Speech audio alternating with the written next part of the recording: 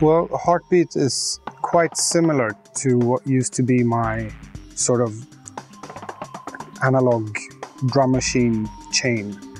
So for me, the best thing about it is it's like a one-stop shop for me, and it's like everything I want in one analog drum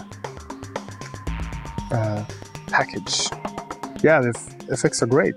The dynamite compressor is one of my favorites on drums, and it can do so many different things like gating, or you can do really distorted stuff and wild dynamic happenings, processes, and also very subtle stuff.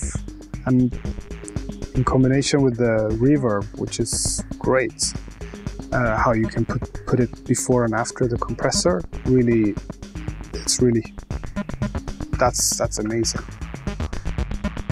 Sound character of Heartbeat is it's got that classicness of the classic drum machines, but you know, with the perk modules, it takes it beyond that as well. So